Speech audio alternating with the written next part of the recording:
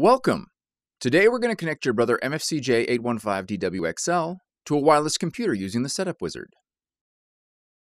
This video will cover multiple models and operating systems. Even though your machine may not match the model on the screen, the overall process will be the same. Insert the installation disk or download the full driver and software package from www.brother-usa.com. Navigate to your installer file and double-click to begin installation. When the device installation window opens, choose your language and click Next. Accept the license agreement and then click Next. Select Wireless Network Connection and then click Next. When the Detecting Existing Wireless Network Settings window appears, verify your network name and click Next. In most cases, the Setup Wizard will be able to automatically apply your wireless settings and connect your machine to the network.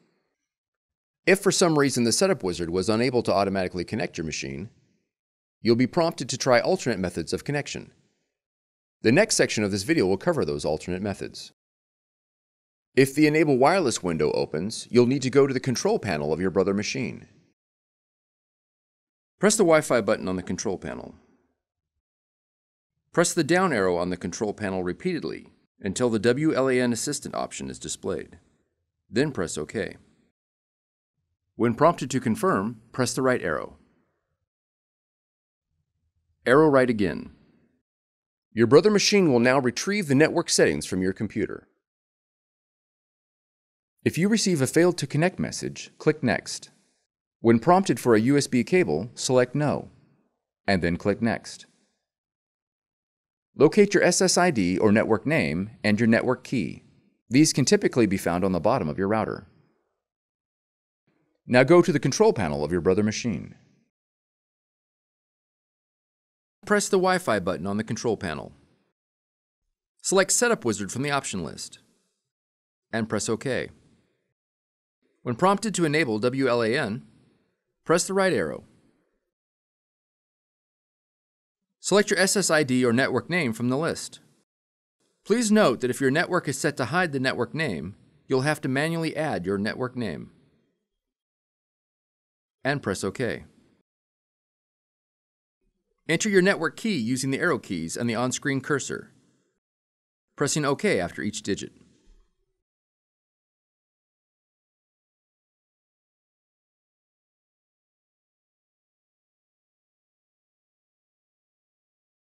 Verify that your network key is correct. Then navigate the cursor down to the OK icon on the bottom right of the screen. And press OK. Once the wireless connection is made, press the right arrow. On your computer, click Next.